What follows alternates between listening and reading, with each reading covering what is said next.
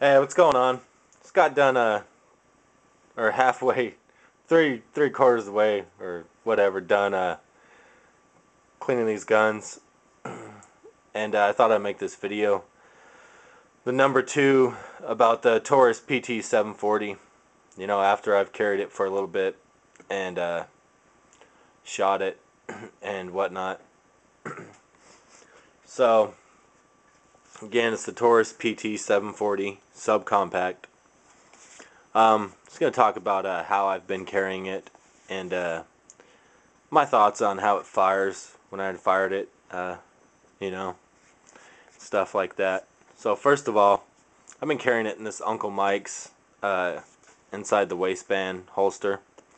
It's just a cheap little $12 holster. You know, I just wanted to get something for it. I have carried it inside the waistband. I've carried it in the front, almost right above my pocket.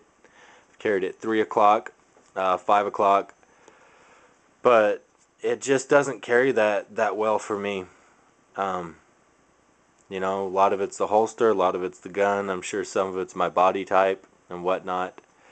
But it is winter, and I have been just throwing it right in the front pocket of my jacket or my coat. You know, it's not all that heavy, so it doesn't really weigh my coat down.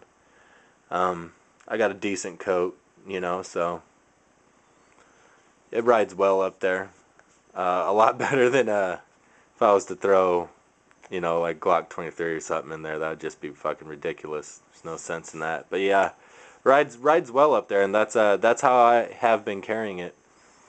I noticed when I was carrying it inside the waistband, my Glock 23 carries or conceals the system I use and the position I carry it in. This is concealed very well in just a t-shirt. Okay, I you know, I got a nice thick belt, got the crossbreed super tuck here. Clips are spread out so it distributes the weight of this gun, fully loaded magazine, very well. Doesn't pull my pants down or anything. Don't have to readjust it, you know. It carries very well.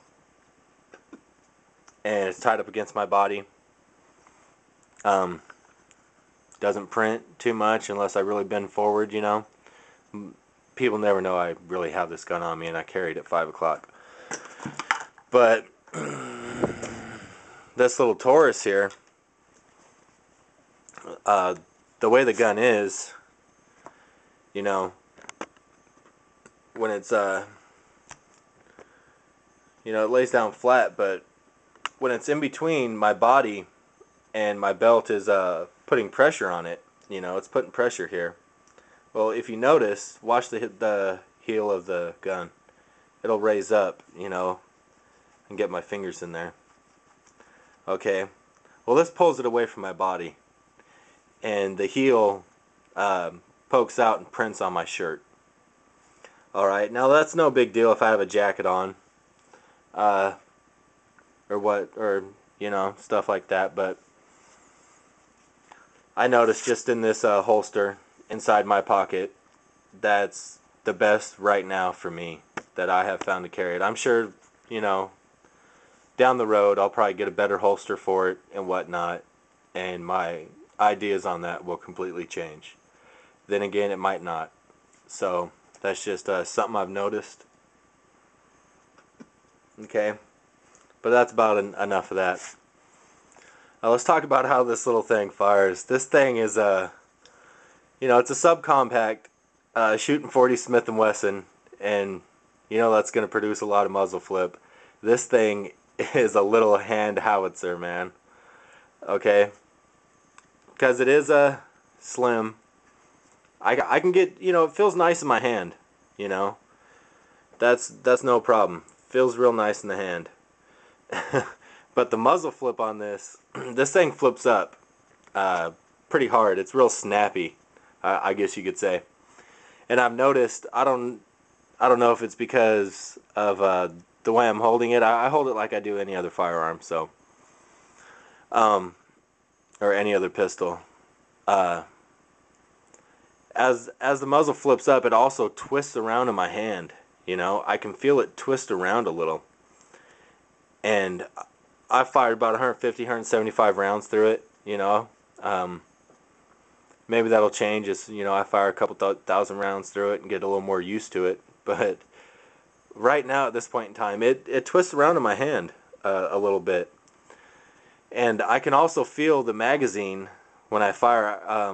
I'm not sure if it's when it's chambering around or whatnot, but I can feel it move around down here as my pinky's down underneath it. Now that could be because of my pinky pushing on it. You know, I can kind of feel it move right there, but I can feel it move. It's really no big deal, but it was just a little awkward at first. You know. But all in all, it is what is expected. It's a subcompact shooting 40 Smith & Wesson. Of course, it's going to be snappy. Of course, it's going to move around a little. But giving up some of that thickness, you know, you're giving up some surface to grip. So that is expected. I'm not really bitching about it. I'm just kind of telling you how it feels for me. Okay, but it fires nice. I'm real happy with it. It's serving the purpose that I bought it for. Okay, that's a smaller, lighter gun that I can take with me when I cannot take my Glock 23. You know, it's winter time. You're outside doing more activities. You know, I go ice skating in the winter. I used to play hockey, so I like to go ice skating every once in a while. You know, I really enjoy it. And I don't want to be carrying inside the waistband going there ice skating. That's just not something I want to do. And this, you can just pull it out of your pocket, you know, throw it underneath the seat, and go in there and have a little bit of fun, you know. So it's working out well. Another thing is the loaded chamber indicator. Okay, it's really no big deal for me because I'm not a fucking idiot and I know when I have a round in the chamber. You know, I don't treat guns as toys. As most people don't, but you know there are people out there that just aren't as you know, they didn't grow up around firearms and they might not be as comfortable, so they might want a more pronounced loaded chamber indicator. And I'll go ahead and chamber around here and show you. Okay, now there it is. It barely sticks up. You know, I mean, you really got to look to tell if it's sticking up. I'm not sure how well you can see that. And if you're looking down the sights, you know, you can kind of tell it's up, but not too completely.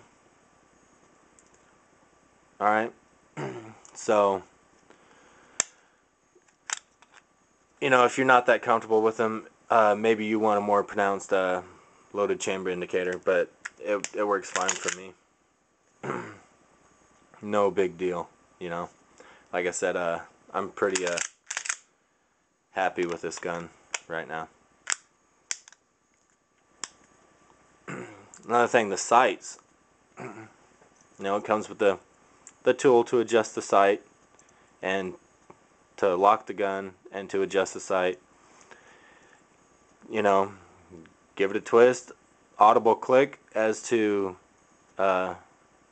every increase in windage and elevation that you go through. You know, you hear a little snappy click to let you know it's raised.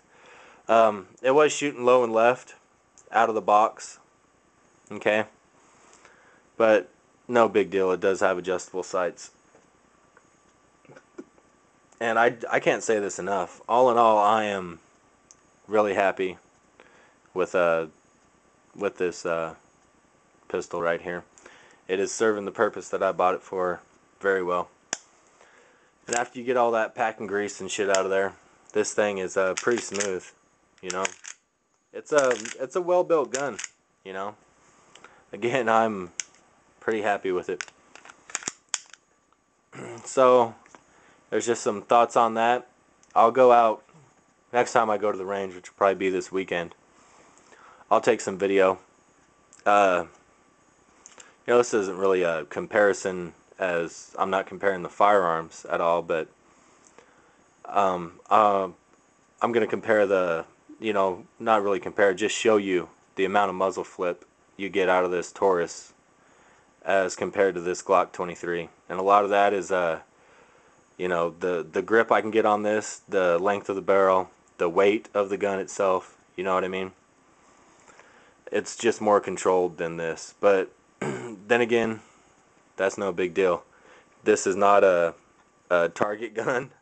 This is not a competition gun or anything. This is a self-defense pistol. This is for if someone's right there, they're threatening your life, you need to act. You know what I mean? If someone's down the street shooting at me, this isn't the fucking Wild West. I'm not gonna be standing out in the middle of the road shooting halfway down the street at someone with this pistol. I'm gonna be hiding behind something. I'm not an idiot. You know what I mean? I'm not a fucking cowboy. It's just so its purpose is up close. It is a subcompact. You're not gonna be reaching out there at 50 yards and shooting targets and trying to defend yourself at such a distance. So there's just some thoughts on that. Thanks for watching. I'll get a video up showing the muzzle flip. When I went to the range, man, it was just miserably cold out there. I'm up in south central Washington State. It's pretty cold here. We got a bit of snow and stuff, so